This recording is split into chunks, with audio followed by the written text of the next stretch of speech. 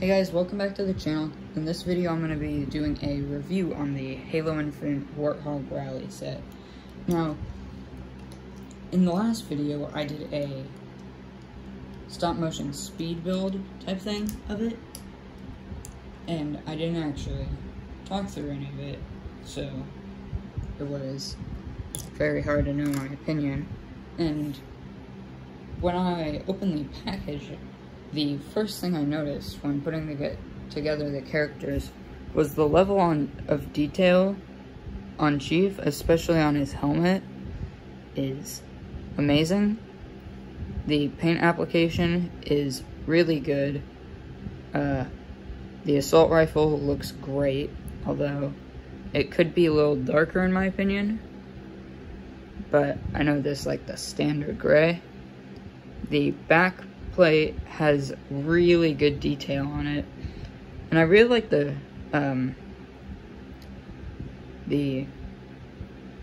like forearm part.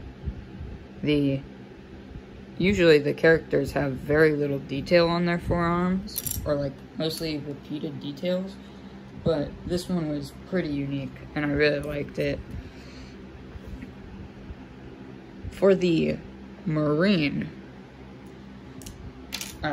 personally, I don't really like the design of this kind of SMG, especially the Mega Bloks version. It just isn't very appealing to me. And also, I don't really like the SMG as a weapon. It doesn't feel as Halo. And so, in like every Marine pack, or a pack that comes with Marines, they always have the Marines holding an SMG. And personally, I'm not the biggest fan, but anyway, the detachable helmet is really nice. It's the first one of my figures that has a detachable helmet that isn't an Elite, or a Brute, or a, a Covenant. But it looks really nice, fits well. I noticed the hole on top is a square instead of a circle for some reason. The eyes, they still are going with the hole in the head. I don't personally like that look, although it's fine. It's just not what I would go for.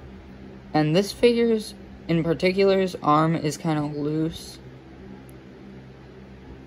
So, that's not great. And when I first opened it, this was the first character I actually built.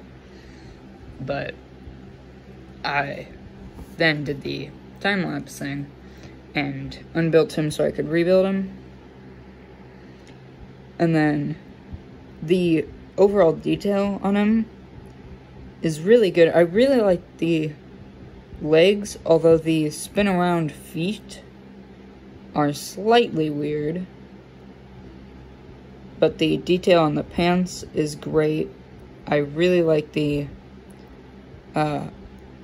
texture on the arms, and the paint appliance on the visor itself is pretty good. I really like it. And for the overall Warthog, I actually built it wrong in the video. I had these parts, the like connector between the wheel and the suspension thing, I had them upside down so it didn't sit correctly. And then I thought that you had to have that it was normal for the Warthog to be raised like this, but that looks really weird. So it definitely wasn't normal, so I brought it back down. I really like the data thing on the inside of the Warthog. I don't yet have an opinion on the new chairs. I kind of like them more than the one-piece chairs, but I wish they could move a little. The gas canisters look really good. I really like them. The overall build of this is pretty sturdy. They went with the same glass thing with the piece right there. I don't know why they don't just, like, have a piece that, like, sticks down, like this windshield sticks better, or have something coming out of this part. But I don't personally mind it too much, it's just kind of in the way sometimes. I really like these side parts, although they were a pain to build. And they're also very fragile, but they're easy to put back together. The instructions were just a bit unclear. And the instructions for part of it, I'll grab them real quick, were not very good. In fact, I would say they were very bad. It took me forever to figure out one part of the build because it was just so horribly set up in the instruction book. If I could find the instruction book, I would show it to the camera, but I set it somewhere, and I'm not sure where that was. Although, I believe it is down here somewhere. There it is. Put it in the box. I actually haven't built the boat version yet, and I don't think I'm going to, just because I don't want to mess around with taking it apart and putting it back together. But the instruction that confused me was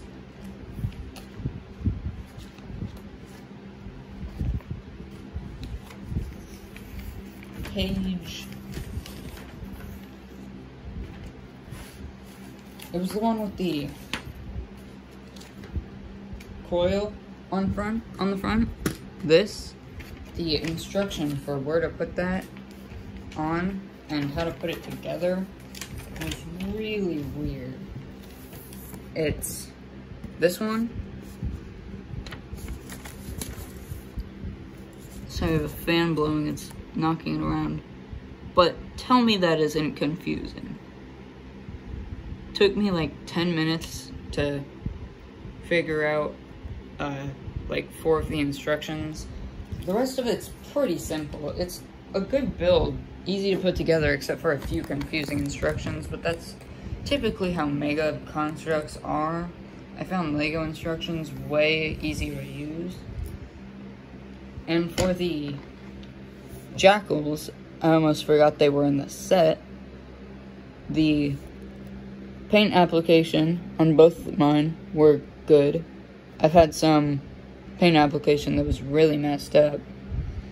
I am not so much a fan of the torso design, and the shield looks really cool, and they're all unique, which I find pretty cool, but I personally like the shield of these over the old jackals. Here, I'll just show you what I mean instead of trying to explain it.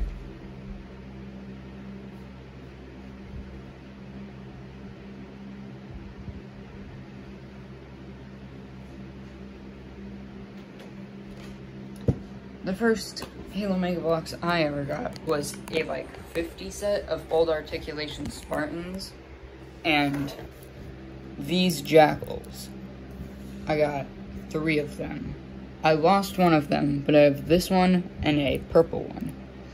And the shields were really boring, although they did the job. The arms, the articulation on them was really bad. I really like the articulation on these jackals, even though they used the articulation from these on most of it. I also really like the design of the body, the much slimmer. But I wish they would have done some shading, like on these ones' arms. I wish it was more like the Halo Heroes ones. And the shield, I don't like it like this one, where it's way too simple and doesn't have any detail. But I also like the lines that you can actually, like, tell what's going on, instead of just the, like, wispy, cloudy thing. I prefer the mix of the two. Like, if there were more of these darker parts in it, like on this one's shield. But yeah, that's it for the shield. The hair, I don't mind, but it's kind of weird. I've never been a fan of the hair on jackals. The old articulation ones had it on the elbow. These ones have it on top. Not much of a fan. The eyes look great. The plasma pistols, I really wish they would color these. I really like colored plasma pistols. Or they should make new ones that are more Halo 5 or Halo, or the classic Halo trilogy design. Not much of a fan for this type of design, like in Halo 4 and Reach. I much prefer the older design or the newer design. But the long heads is kind of weird. They're weird to pose because sometimes you'll end up like this and the neck will stick out. But other than that, the jackals, I think, might be my favorite jackals that they've made. They're pretty good. Although, I would shade the arms and maybe add some shading to the hair, but that would cost more. And it's already a $30 set for a warthog that only has 300 something pieces. 314, and that's kind of overpriced if you ask me, but most Legos and Mega Constructs are pretty overpriced. My thoughts on the turret, it's pretty good. I really like the coloration of it, and I also like the UNSC symbol, and the fact that they're going back to the old, like, armor things. But personally, I just don't like that you can't, like, fully stand it up. It has to be leaning. Also, it is very loose on the turning, which I guess they can't really fix, but if they could make it a little tighter, that would be great. My thoughts on the antenna, I don't know why they hate putting antennas on the warthogs. I don't think they do anything, although it adds a tiny bit of flare. Kind of breaks up the flatness, so I don't mind it. Now, my thoughts on the actual, like, I don't know, I just blinked on the word, the tension or whatever. It's fine. It can be kind of iffy. If you break a rubber band, then you're pretty much screwed. It looks good, like, no complaint visually. It doesn't take away from the overall design. Although, if they could do the pieces that go in the middle, if they made that a little bit darker, I think it would work a little bit better. The bronze is kind of too strong. This part, the weird wire hanging in between, I think it's supposed to be like a radio, but I'm not sure. I really like the edge along these rails. And I also really like this rail. They reuse the same wheels. I don't love the wheels, but they're not bad. I wish they were a little bit darker in the middle, or shaded a little bit, but overall, it's a pretty good buy. I also really like the engine. I think they've used it before, but I'm not sure. I've only had 3 warthogs. I had the Flame Warthog with the Halo 4 gun gears. I don't know how to say that word. I had the Master Chief and Arbiter Warthog, and I had this one. Personally, I would say it's not worth $30. If you can find it on sale for something like $25, that would be your go-to. And I would lower the price to $25 if it were up to me. but I feel like it was really worth it just for the Master Chief. Great figure. I can't imagine how the Halo Heroes one looks. I just wish the last Halo Heroes I bought, not the ones that I just got, but the last one, actually came with all its pieces. I'll show you. I'm gonna go on a little bit of a rant, so if you wanna click off the video, I wouldn't mind at all. But the Halo Heroes I've gotten are all normal, or I don't even think it was a Halo Heroes. You'll have to correct me if I'm wrong, but it's the green Combat Evolved Elite, or it's like Combat Evolved or one of the games, I'm not sure. I think it was Combat Evolved, and I think it was a Halo Hero, although it could have been a blind bag, and now that I'm saying it, I think it was a blind bag. But it actually didn't come with a back armor piece. I really like the design of it, except the helmet.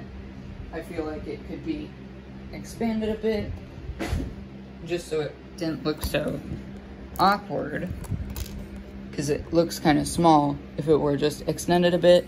Overall, great design. I gave mine a Halo Reach plasma repeater, but mine, instead of coming with a front and a back armor plating, I got 2 fronts.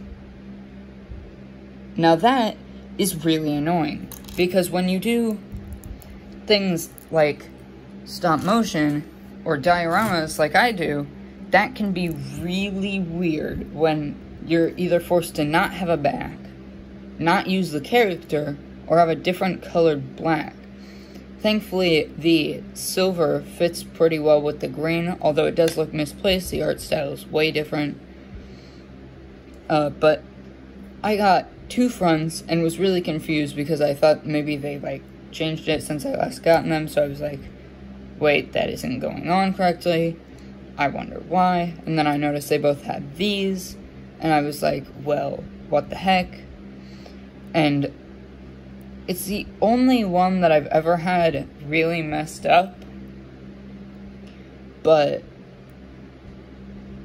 it is a good figure overall, but I really wish I could get a back piece, because I've used it before in a stop motion, I think, and I'm using it in one that I'm making now. That video should be coming out in the coming weeks. I'm going to be putting way more effort into it, but I'm using it, and it's just really weird seeing a Elite with the very simple art style with the silver back that looks like it's from Halo 4. But other than that, this set is great. The figures are great. I wish the Marine had something more to hang on to than just this, because it's not the greatest. I can't get his arm positioned just right to hold on to it. The steering wheel, I don't love the Halo, and the Halo Mega Construct steering wheels, they're just kind of awkward to use sometimes. They spin around a bit too fast. The Jackals are great for the price. They look good. They have great articulation. The weapons are the same. The shields look really cool. And I really like what 343 is doing, bringing back the classic Jackals. They look really derpy, and I really like it. But yeah, I think that's going to be it for this video. I'm actually going to do a review on something else. It's a mystery coming in a good while, but you'll just have to wait. Anyway, that's going to be it for this video.